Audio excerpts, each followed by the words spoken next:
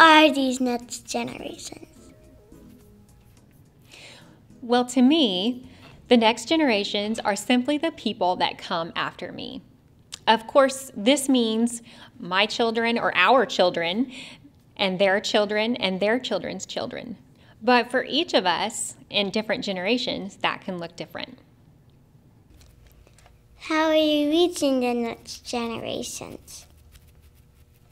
Well, in my job role here at Grace as the Children's Ministry Director, we are passionate about teaching children the truth and connecting with children and developing relationships that will hopefully help them grow and go out into the world and teach others about Jesus. In my home, we really strive to be intentional with pointing our kids to the Bible and to having a relationship with Jesus. And some of the ways we've done that are that we have we read and we have sung to our children from very small and just really immersed them in that.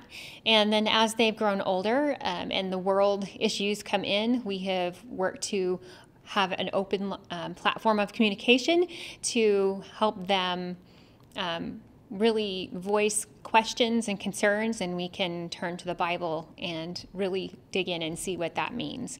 So this has looked different throughout all of the stages that our children have grown through, but the one thing we have tried to do is to be consistent and intentional in pointing our kids to the truth.